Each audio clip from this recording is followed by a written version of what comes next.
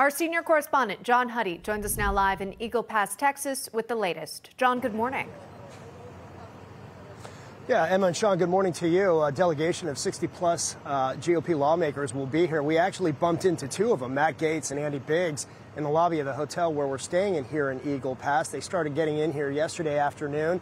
Some of them came down to the region to meet with border officials ahead of today's delegation meeting led by Speaker Mike Johnson, who posted several messages on X, and I want to go through them because they're important. The first one he posted yesterday afternoon, he writes, 60-plus House Republicans are heading to Texas. Like I said, they're already here. Some of them are already in the region to see firsthand and highlight the impact of Biden's border crisis.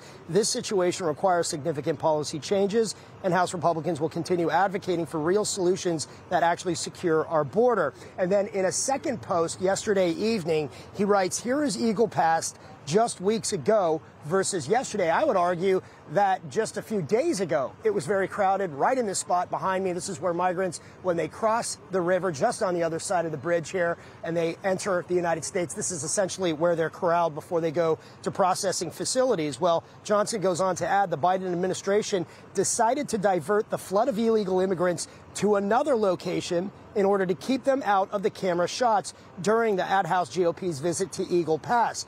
Don't be fooled. They are still being released into our country under President Biden. Our southern border is a disaster. Now, White House spokesperson Andrew Bates, in a statement, argued that Republicans have, quote, an anti-border security record because they'd obstructed President Biden's proposals and voted against border security funding. Obviously, there's a lot of pushback from the GOP on that. It's a major issue of contention that will likely be talked about during the tour today, in which these Republican lawmakers will be meeting with border officials. They will be seeing Eagle Pass for themselves, talking to officials, and then addressing the media as well. All this, as you mentioned, Sean and Emma, the House Homeland Security Committee is moving forward with formal impeachment proceedings against DHS Secretary Alejandro Mayorkas starting January 10th. Mayorkas is scheduled to be here in Eagle Pass as well to meet with officials to see the scene and tour the area, the Del Rio sector, for himself on January 8th ahead of those hearings. Back to you.